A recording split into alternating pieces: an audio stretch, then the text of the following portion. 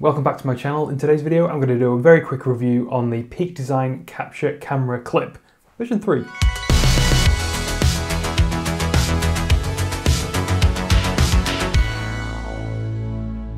First up, the design. It's an all metal, all black affair, although I think it does come in silver, but I got the black one. On the packaging, it says it's designed to fit a 3-inch strap. My camera bag is a 2.5-inch, quite padded strap.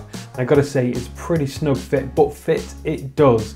If you've got a 3-inch strap, I think you may struggle. It might take a bit of beating, but you might be able to get it in there. It does have some really sort of like long screws, so you really shouldn't have a problem getting it on some quite padded things. It's mainly the width. I think version 3 is quite a bit smaller than the version 1 or 2, so if you've got quite a big strap, you might want to consider maybe the previous versions. My concern before I bought it was that like the edges, when it was on my strap, it might kind of dig into my chest or my shoulder when, I don't know, just because of where it's located. But luckily, it was fine. It fits perfectly, and I don't know, it's just something, the way it fits. I keep doing this as if it's on my shoulder, but it's not, but it would be if I was wearing it on my backpack. And because of where it is and the size, and it really doesn't dig in, or at least hasn't yet. Maybe on a bigger walk or something, it might start digging in, or if you've got like a bigger camera that's putting more pressure, but other than that, seems to fit really comfortably. When you lock it onto the strap, with the thumb screws, it does feel really snug and secure. On the back of the actual plate where it connects to your strap, it's kind of got this groove, rubbery bit texture to it, which really I think does aid in gripping, because when it's sort of like clamped down onto your strap, it kind of occupies the grooves in the back. I don't know. They claim it can hold over 200 pounds or 90 kilos. I have not put that to the test, nor do I plan on putting it to the test, but given how sort of like strong it seems, I think you'll probably find that the bag's probably gonna break before the actual clip starts sliding or comes off. So I've got it paired up with an A6500 and the Sigma 18-35, and it doesn't break a sweat. When you first open the packaging, it comes with the thumb screws attached. It looks secure enough. It feels like I can put enough torque on the thumb screws that it's going to stay put.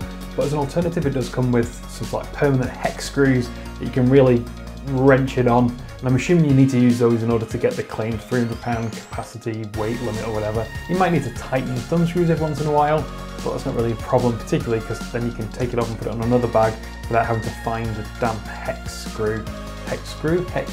Allen hex key, Allen key, hex wrench. What do you guys call them? Let us know in the comments down below. In order to clip the camera to the clip itself, it comes with a corresponding plate that's compatible with archetype tripod mounts.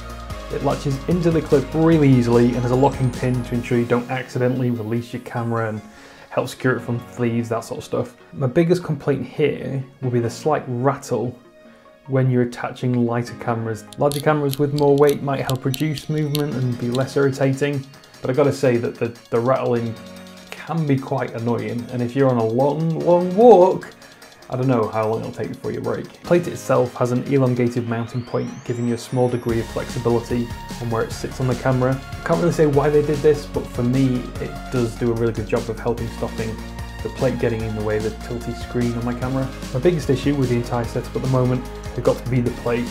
Why did Peak Design insist on requiring the use of a hex tool to attach and detach it? With every other plate I've used, it's either had sort of like just a coin operated sort of, I don't know what you call it, attachment point, or even one that you can turn. It's got like a little U-ring or something, and you can turn and tighten it with your thumbs. I just don't get it. Ultimately, what it means is you're going to have to carry a hex tool around in your pocket if you're going to want to be taking the base plate off while you're out and about. So there we have it, my quick review for the Capture Camera Clip version 3 by Peak Design. If you want quick access to your camera while you're out and about and you don't want a camera strap rubbing against your neck, I definitely recommend it. If you're interested in picking up one for yourself, there's a link in the description box below. If you do end up buying via the link in the description, it won't cost you any more, but it will help support this channel. And if you have enjoyed this video, make sure you hit that subscribe button and click the little bell icon to be notified when I next upload a video. Hopefully it'll be within the next week, but you never know, life gets in the way. Anyway, that is it. Thanks for watching, and I will see you guys in the next one.